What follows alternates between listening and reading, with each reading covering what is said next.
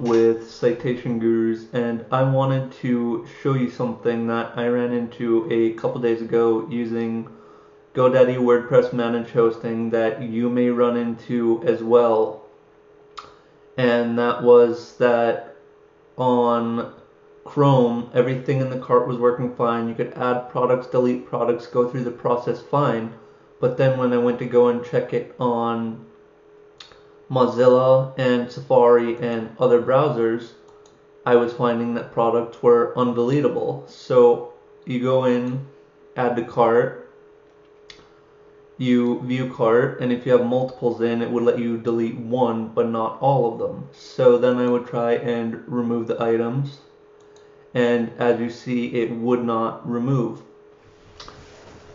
So I dug in deeper and I found out the solution to this problem.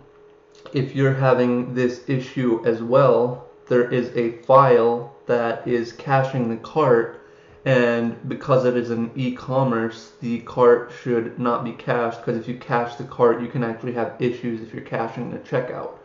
You can have issues like this, or issues where other people's orders are showing up in other customers' orders.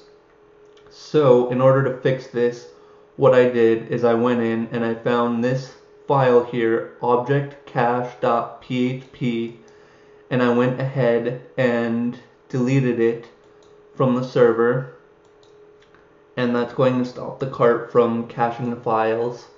So now when we go to the shop and then we go back to the cart and we add an item to the cart, view cart, we can delete the products just fine. So if you're experiencing this same issue where you're having the problem, you can go ahead and do this too, and then the delete will work just fine, and the cart will work just fine. Everything on the store will work fine, and it won't be caching the cart.